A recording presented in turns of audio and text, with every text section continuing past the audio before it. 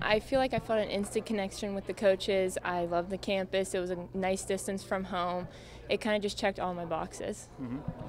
To be a collegiate athlete, you're like in the 1 percentile. I don't know if you've ever done the math on this, but it's a pretty special thing. So what does it mean to you to just be able to go to college and still do what you love and still compete? I think it's the best feeling ever. I mean, I've been working for this since I was a little kid, always going to camps, like travel games. It's a great feeling, and I'm glad to officially be committed.